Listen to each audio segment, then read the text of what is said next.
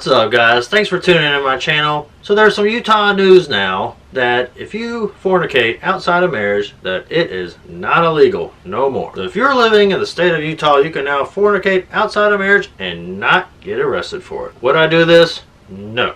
But if you live in Idaho, Massachusetts, Virginia, West Virginia, or South Carolina, it is illegal. Yes, it is illegal to fornicate while you're in marriage.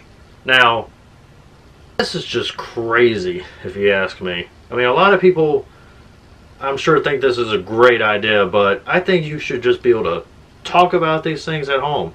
Work these things out with your spouse. You shouldn't have to have the police involved in your marriage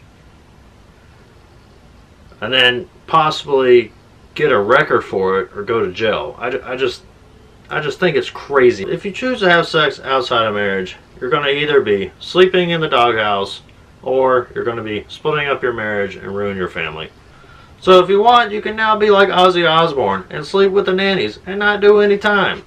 So on March 6, 2019, in Utah, Salt Lake City, the legislature is making outside of marriage sex legal. The lawmakers repealed this misdemeanor crime. The House passed Bill 43 on a 41 to 32 vote. So apparently there's a lot of say and naysayers out there. Utah Representative Paul Ray said court rulings have found the laws are unenforceable and it was time to remove them from the books. Real quick, I just want to play this episode from Dr. Phil. I just think it's hilarious and it just goes with this so well. Take a look. You chose to sit over on this side with your wife, but you traveled here with Chantel, correct? Yes. What? You're gonna go there with another woman and then sit next to your legal wife? Why did you choose this side instead of over here with Chantel? Because Dr. Phil, she's my wife. And I love her. And I want it to work. Yeah. How do you feel about this one? Same thing. I love Chantel. You're in love with both of them, your wife and the girlfriend? You know, there's some guys who, they want two wives. That's actually some people's beliefs. I've heard of this before. My wife's friend talked to someone who, this guy said that he wanted multiple wives. It's just crazy that people actually really like this. You've been with him for 2 years, and he's married. He's married. When I first met him, he was separated. He had his own condo. So he got back married again, and you still with him? What? And you're not married to him? It seems like these people were just desperate. Kind of one bald guy to another. Bald guy to another. Oh, I love Dr. Phil. Aren't you just kind of sitting around saying, how did I find two such gullible women? No.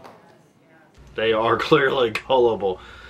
Honestly, even if you're married, I would think that there comes a time where like a line's crossed and you just have to say enough is enough. And that these people, they make these commitments and they think, you know, or it's, I don't know, some people have their own religious views to where they think that they are bonded to this marriage and that they have to stay with them. But I mean, it's crazy how, I mean, look, I understand that some people when they get married, they think that no matter what, they have to work it out and stay together, you know, and it's like a religious thing in some cultures. If someone is sleeping with another woman, I think there's a time where a line is drawn. You just have to get out of that kind of relationship. That's not what I'm saying. This isn't a game to me. It is a game to you. No, it's not. Don't give me that self-righteous crap. You are married to her, and she knows about her. You're with her, and she knows about her. And you got your cake and eat it too. So you're ping-ponging back and forth between the two of them. When I was not with Chantel, I was separated from my wife and we were contemplating divorce. I did not just walk into another relationship knowing that I was going to fall in love with somebody else. I think I just said this.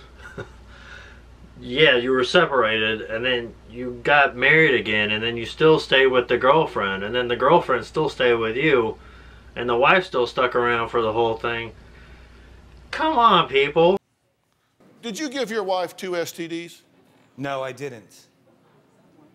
My wife was unfaithful to me. She could have contracted that from the person she was with. He says that he's not ping-ponging back and forth and not playing you both. What do you think about her being involved in your marriage? It's disgusting to me.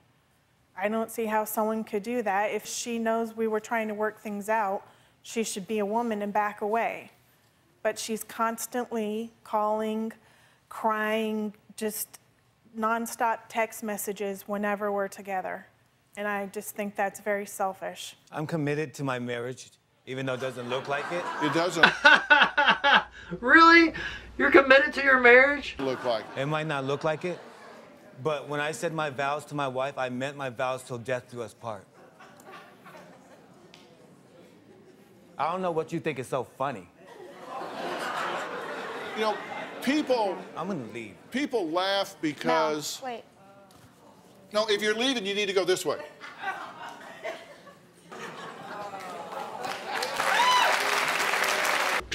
I'm gonna leave. Honest to God, I think I'm being punked.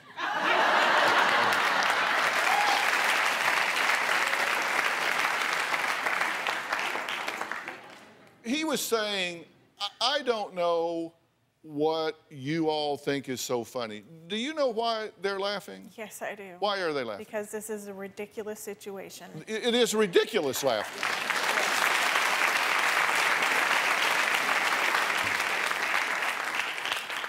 They're laughing because they don't want to stand up on national television and say, holy are you kidding me? This is a ridiculous situation, but you're also still there in the situation.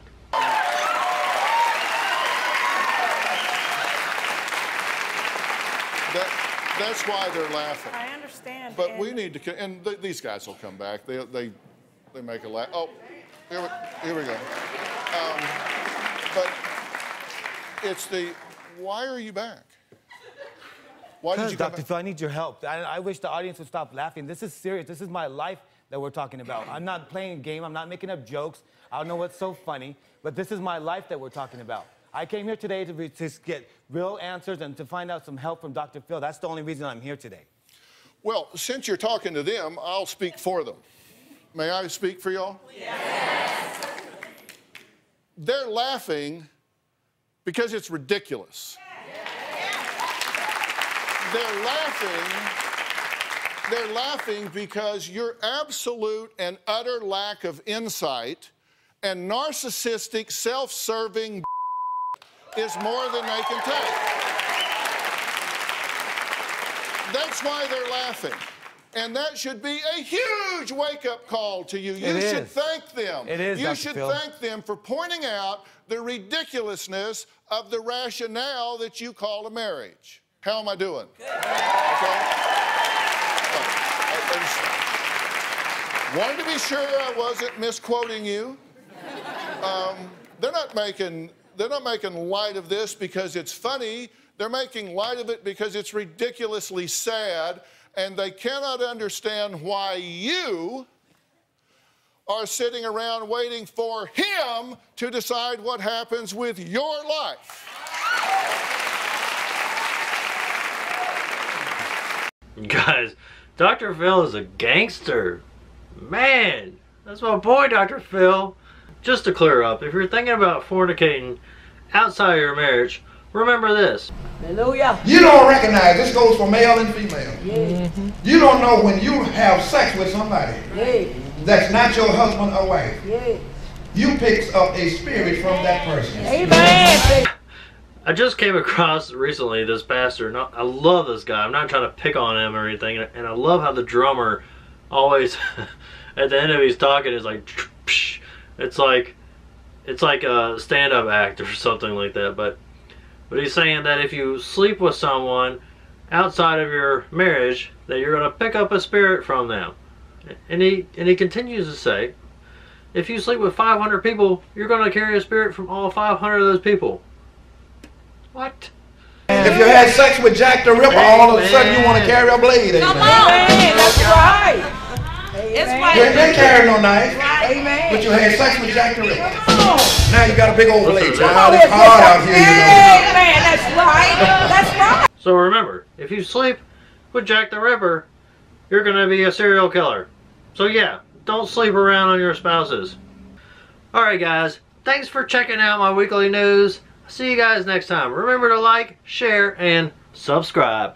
Bye!